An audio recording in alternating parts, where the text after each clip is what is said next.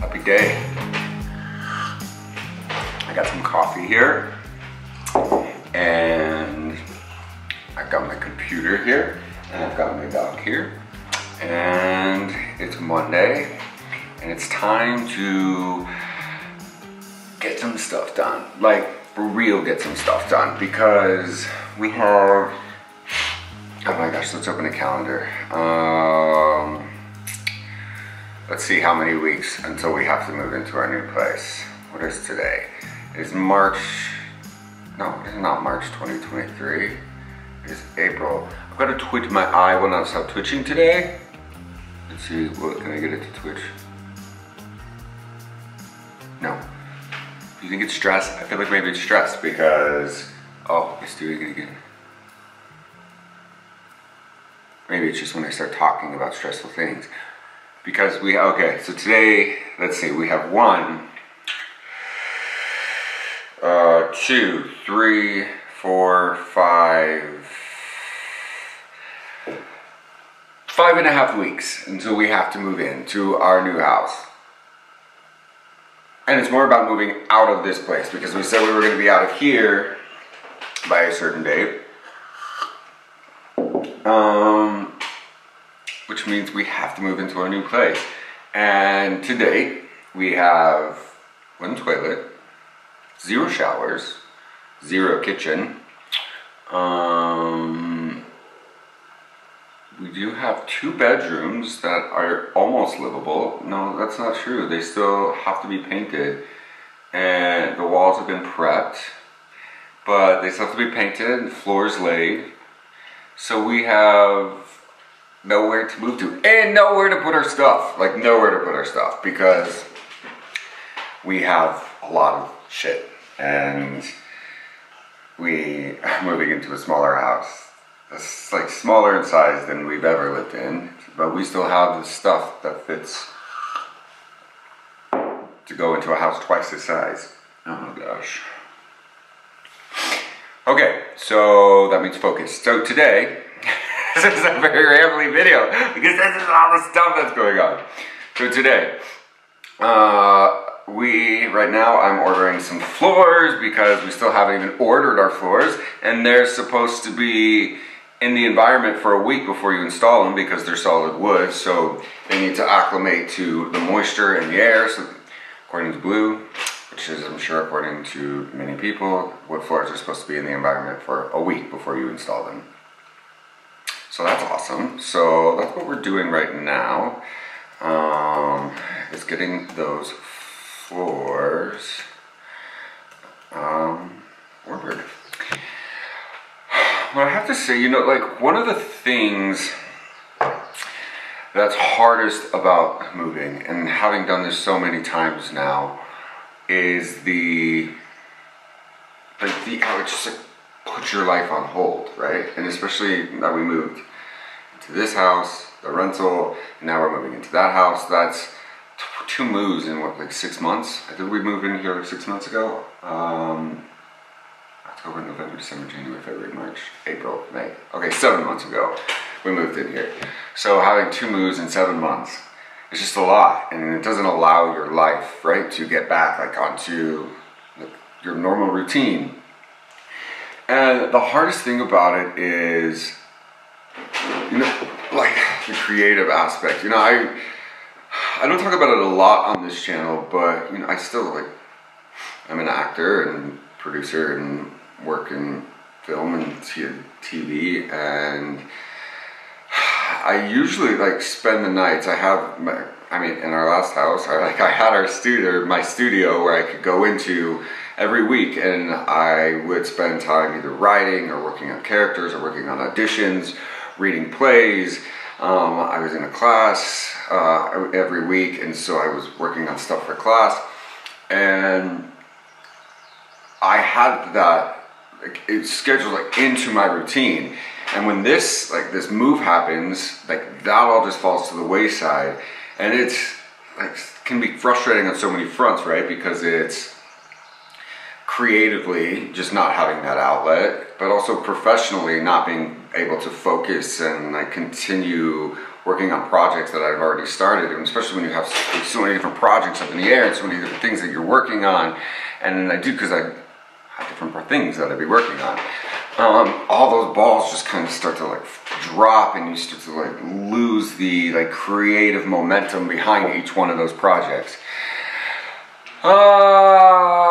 So I keep trying to find time that I can get in and work on that stuff, but it's super challenging. But I guess that's kind of life, right? Like everybody, I don't know. But for me, that's like the time that I can, I don't know, like focus and like center my life. I feel like without that sort of foundation, or like coming back to that throughout the week, it's hard for me to even like organize the rest of my life. Which is why you guys still don't have candles yet on 25 North.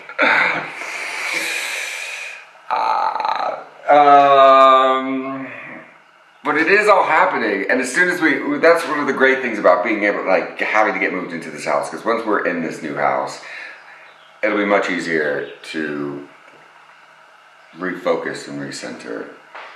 But this is also the biggest move we've ever done, or not, I don't know about biggest move, but biggest, yeah, maybe move, because this house, this is the first time we've had to like gut a house, like tear down walls and pull out insulation, start over. I mean, completely pull out kitchens and bathrooms. So that's made this one even more challenging. Awesome, right? Anyway, my point is not to complain or come here and just talk about all that, but I don't know, I guess it's just, the idea is talking about how important it is to have those things in your life that keep you centered, whether it be like your meditation or your creative outlet, or if you're whatever, if you're an athlete and you enjoy, you know, like I come from a family of athletes, and I mean, they're all very athletic. I don't know if they're athletic.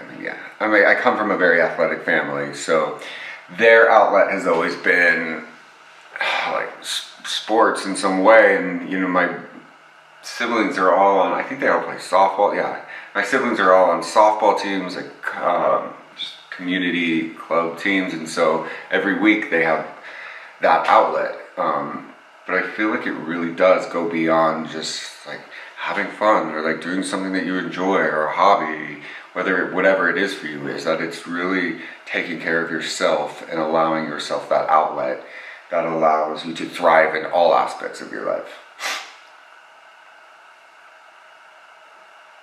I think it's really important that everybody have that. And for me, it's fortunately that I've been able to make that, you know, also part of my career or work. And I guess it's kind of all that between YouTube or acting or producing or writing, all those different things. But all of those things have to be working together in order for my life to be working together, are working properly. I don't know, like, what are your things? What are your things? Blues is obviously music. You know, Crows is sport. Rosa loves dance, and she's been taking dance classes. I think she's still exploring what else hers is. But what is it that, I don't know, for you, or like, what is it for you that helps you center your life, or find some joy, or something that's yours? Oh my gosh, it's such a ramble. I have to order these floors. Okay, I don't even know how many square feet. Blue's supposed to get back to me about the square feet, but at least we can start this order, right? Shoot, I don't even know if I have the product. Oh my gosh, why do we do this? This is what happens when you're a million places at once. Alright, well, let's get back to it. Oh! Speaking of blues music, if you look at this, this is one of them, this is, we created. This is the Thunderbird, that's inspired by his new song. color one that will be out soon. But we made some mugs. Are they cool? They're super fun, right? You can get them on 25north.com. We'll have those available. If you like drinking coffee out of cool mugs that support cool music. Alright, back to wood floors. Oak, let's say solid oak flooring. Alright, let's see what you got for me. Alright, y'all, you don't need to watch me stare at that computer.